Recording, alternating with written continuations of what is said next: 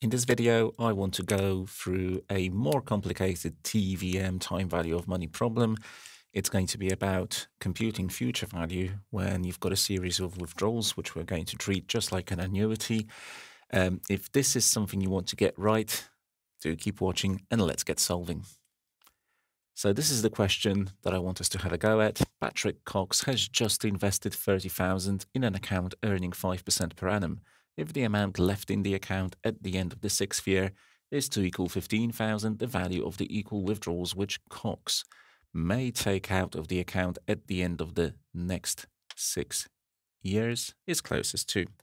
Okay, let's draw a timeline to represent the cash flows associated with this problem, because the critical thing here is obviously to get our heads around, when things happen. So I've got time zero, that's right now, and I'm going to need my timeline to go all the way up to year 6, which is when he wants to be able to withdraw or take out 15,000 over here. And I'm representing what he'll be taking out as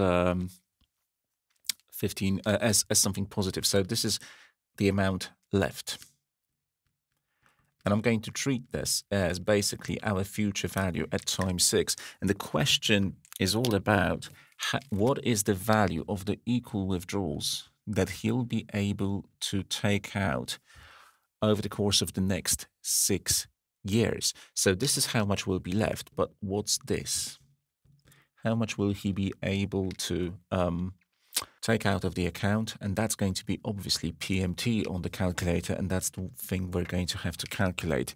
Now, for the other inputs, PV is going to be over here 30,000, so at time 0.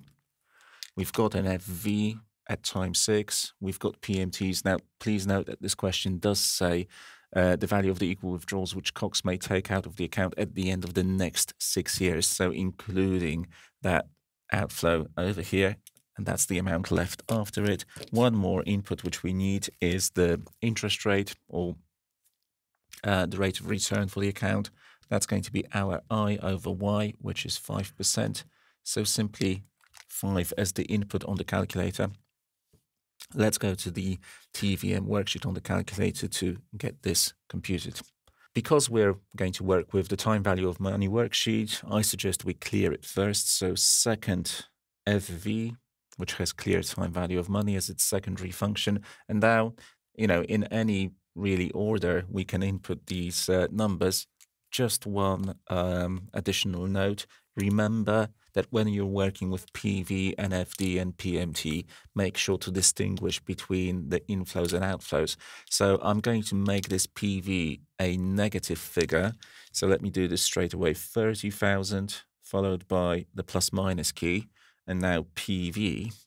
And I'm going to have all the withdrawals from the account and the amount left in it as positive numbers. You could do it the other way around, but I find this more intuitive and I'm used to this method. 5 is going to be my I over Y, the number of periods. Okay, I didn't previously say this. So N is going to equal to 6. N is going to equal 6. So 6 for N.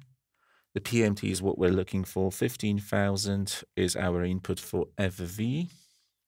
And we're getting the calculator to compute. So CPT, the PMT. Okay, and I can see that the result comes out as 3,705.